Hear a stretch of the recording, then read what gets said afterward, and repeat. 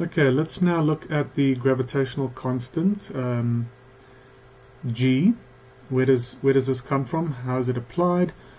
We've already seen Newton's law of gravity states that the gravitational force of object 1 with mass 1 on object 2 is proportional to the product of their masses and is inversely proportional to the square of the distance between those two objects.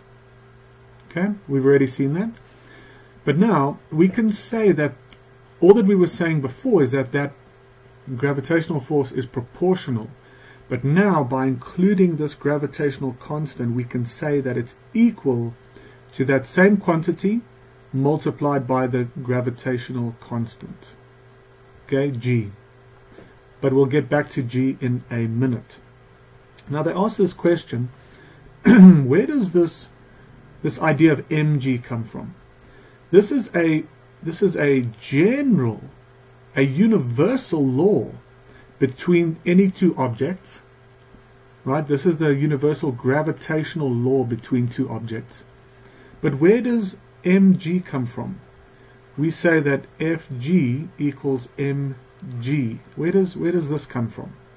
We'll see if you can answer that before looking. But we're going to look at that now. Say now one of these objects is Earth and the other object is any arbitrary object of mass m0 near Earth's surface.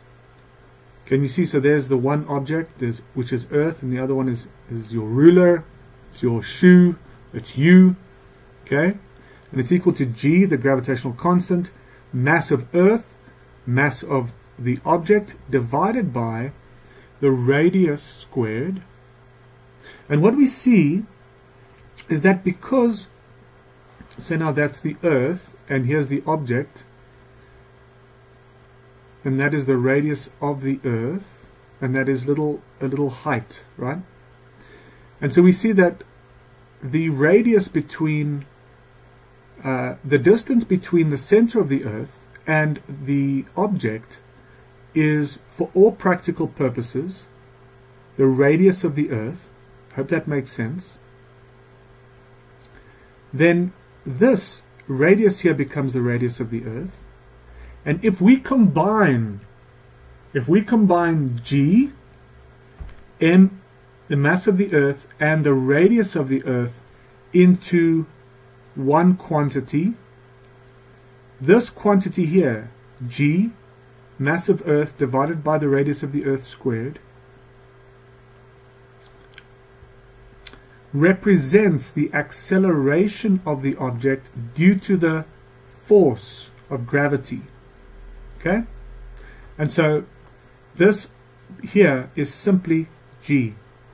So if you rewrite this guy, this then becomes mg, where g, which is that 9.8 that we know so well, is simply this quantity there.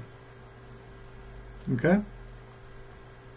So because g, the mass of the Earth, and the radius of the Earth are all constant, the law of gravity does indeed give a constant acceleration near the surface of the Earth. Okay, so Fg equals mg. Now we know where that g has come from. Okay.